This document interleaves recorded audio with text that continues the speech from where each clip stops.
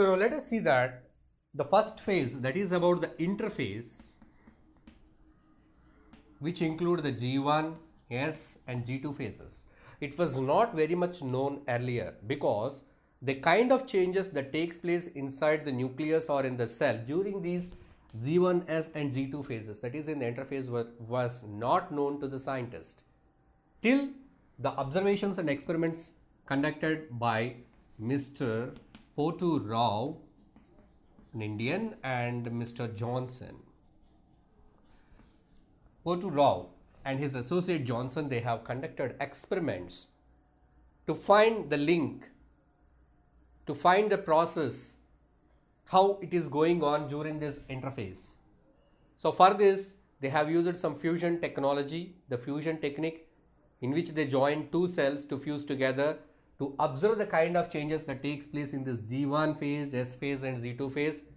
So they could observe that how the phase is initiated. They understood that this process is going on unidirectional in one way, step by step, and it is controlled by various chemical signals which are easily diffused between nucleus and cytoplasm. The chemical signals are easily distributed and controlled. So how they are controlled, how the mechanisms are controlled in this interphase during these subphases, it was studied by Mr. Potu Rao and his associate Johnson, and they have revealed all these idea how the various phases of division takes place and events takes place during the phase interphase. So now let us look at the different stages of cell division, that is mitosis. So there are four main phases which we observe in the mitosis. This is the prophase,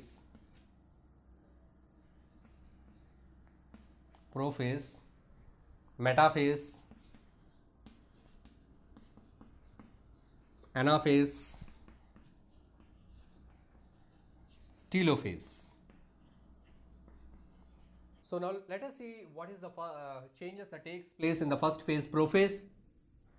So when the cell is ready for cell division in the prophase, what is happening? The nuclear material which is there in the form of chromosome, actually the material, genetic material, is in the form of a chromatin. That means if you unwound the thread from a thread bundle, just you keep it there like a heap, so all the thread, it will be like a ball. So in such a way you will find the chromatin. It becomes into chromatids. That means it becomes into chromosomes. So the chromosomes, they become clear now. The thread-like material becomes into chromosomes. They become very clear. They are condensed. Now they can be observed under a light microscope also. And they split their lengthwise. So the chromosomes are separated, they split lengthwise, and they are connected by centromeres. They are connected by centromeres, split lengthwise and connected by centromeres, and the nuclear membrane starts dissolving. Nucleolus becomes very small. When compared to the chromosomes, the nucleolus, it becomes very small, the nuclear membrane, it dissolves. So these kind of changes are observed here.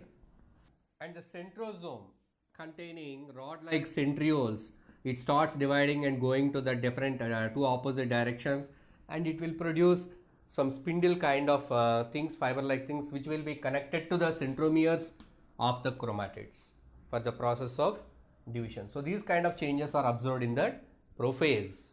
So what happens in the metaphase? Now these centromeres, they came to that axis of that spindle. So from here, what happens? These spindle fibers, they pull the centromeres. The centromeres, they start dividing these chromosomes. So this pair will go in this direction.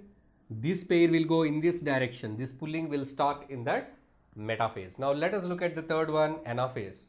In anaphase, we observe these chromosomes are they are pulled being towards the poles. You can clearly see that they are divided right now. So here is one pair, the other pair. In this way, the chromatids, these chromosomes are moving towards the poles that is observed. Now let us look at the last phase, in telophase. We observe that the nuclear membrane is again formed. The chromatids they go to that separate nucleus. The nucleus is divided. Now the cell organelles are dividing there. You can find a constriction in the cell membrane also. This constriction, it develops to divide the cell into two equal halves. So here the nucleus is divided and the chromatids, they disappear. It forms the genetic material again. And now here there is a pinch constriction in the cell membrane which divide this total thing into two cells. The cell organelles are divided, nucleus is divided, new cells are formed after this phase. So these are the four main phases: prophase, metaphase, anaphase, telophase, which is observed in mitotic cell division.